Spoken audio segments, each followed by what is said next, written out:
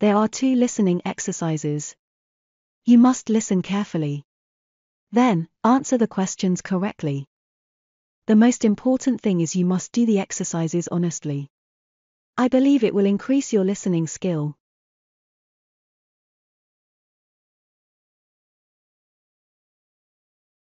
We're talking about education and about people applying themselves and getting grades and giving praise and stuff like that.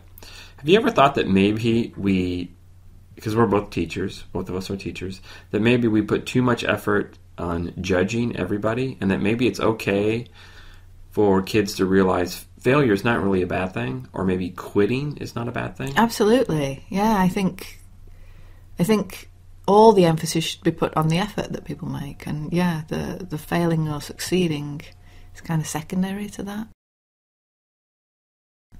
Because it does seem that we push kids at all levels to get good grades, go to college, get that good job, and that usually works out, but in a lot of cases people find success because they fail, because they don't do well, and that leads them to something else in life.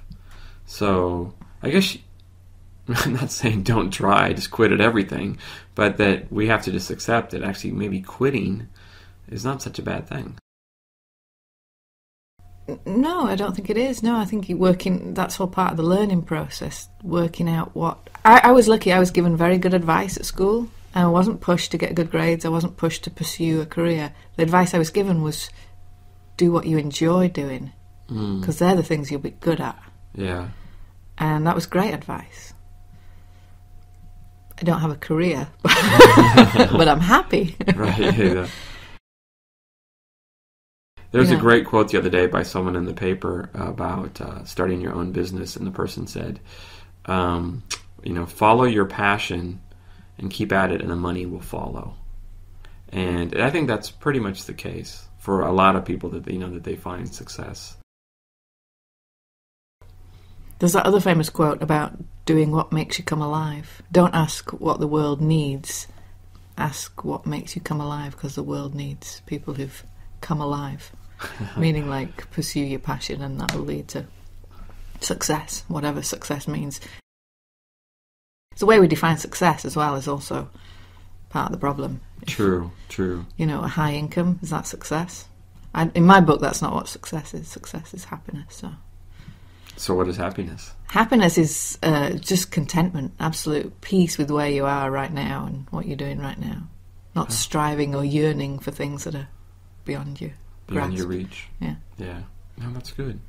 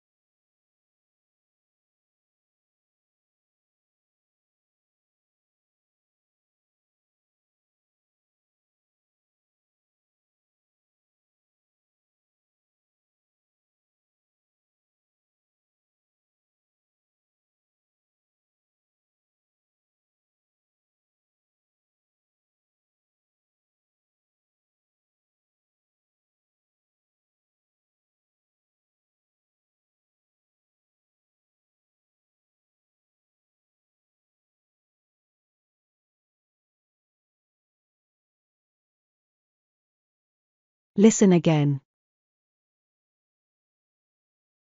We're talking about education and about people applying themselves and getting grades and giving praise and stuff like that.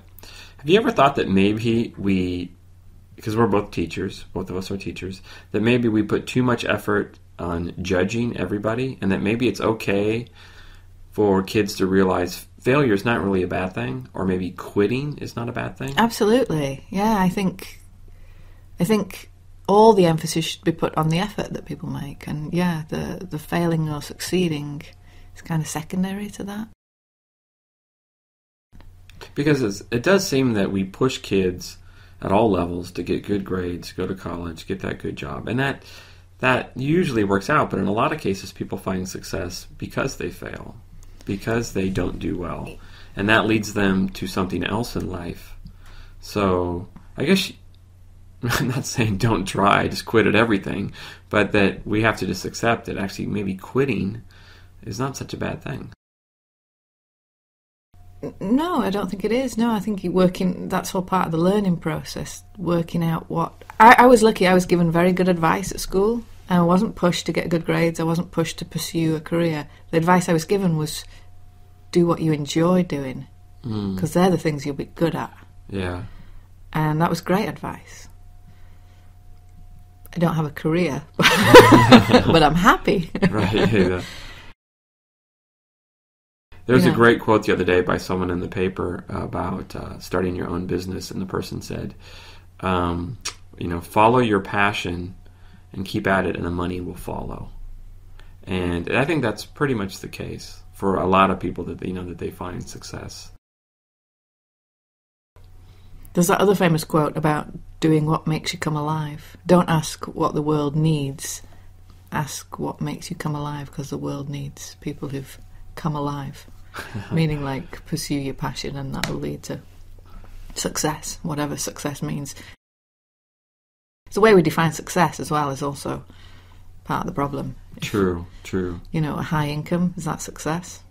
In my book, that's not what success is. Success is happiness.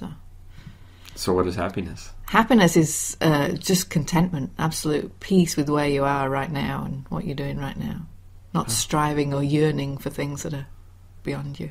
Beyond your reach. Yeah. Yeah. No, that's good.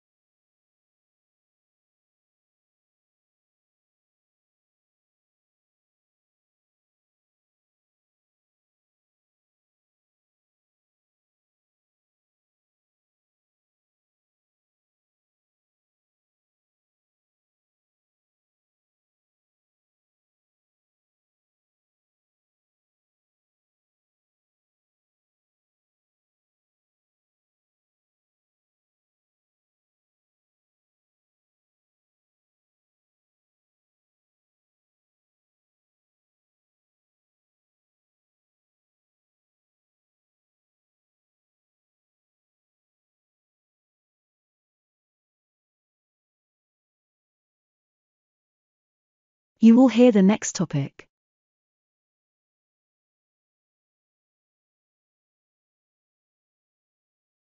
Most countries, lawyers have to pass a certain exam. To be a lawyer in this court system, do you have to pass some special exam? Actually, well, first you have to be a lawyer from a particular country. Then after that, you study human rights in an international context. For international law, you do not have an exam, as long as you are already a lawyer in your own country and have passed your national test. After that, you can become an international lawyer. So when cases are brought to this international court, is it a jury? Is it just one judge? Is it a group of judges? It's a group of judges. There are, I believe, 7 judges from different countries of America. Okay, and you never have like 2 judges from the same country? No, it's very rare. Oh, very rare. It's mostly different countries. And what was the commission? You said there was a commission? Yes, the commission is the first entity that you bring a case to. You do not go to the court right away. First, the commission sees the case, and after they review it, they believe that there is a mistake done by the state, then they can take it into the court. But first, it has to come from the commission. So if somebody has a problem, they go to the commission then will verify if it should go to the courts, and then it goes to the courts? Well, the commission will give a sentence, or will say what the country should do or not if it's not in fault. After that, after giving the decision, if the state ignores it, the person that brought the case can continue into the court, but not necessarily all the time goes into the court. So there are actually one decision before going into the court. Well, fantastic. And then usually when something goes, somebody brings a court case, like how long is the process usually from start to finish? Long time, many years. Unfortunately, many years. In the commission right now, it takes, if you bring a case right now, there are so many cases that it can take up to 5 years before the commission can look at your case. Wow, So this is many years. Yeah, that is a long time. Yes, yes.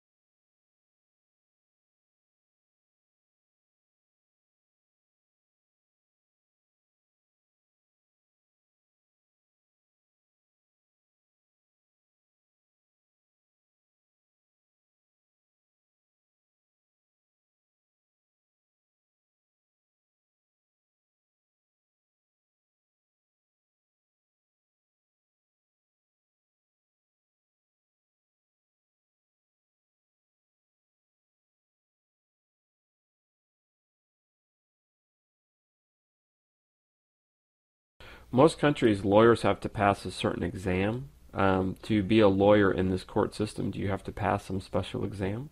Actually, well, first you have to be a lawyer from a particular country. Then after that, you study human rights in an international context. For international law, you do not have an exam. As long as you are already a lawyer in your own country and have passed your national test, after that, you can become an international lawyer.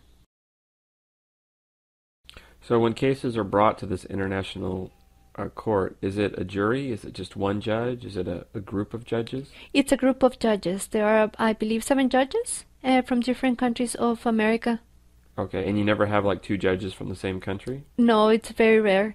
Oh, Very rare. It's mostly different countries. And what was the commission? You said there was a commission? Yes, the commission is the first entity that you bring a case to. You do not go to the court right away. First, the commission sees the case, and after they review it, they believe that there is a mistake done by the state, then they can take it into the court. But first, it has to come from the commission. So if somebody has a problem, they go to the commission then will verify if it should go to the courts, and then it goes to the courts? Well, the commission will give a sentence or will say what the country should do or not if it's not in fault. After that, after giving the decision, if the state ignores it, the person that brought the case can continue into the court, but not necessarily all the time goes into the court. So there are actually one decision before going into the court. Well, fantastic.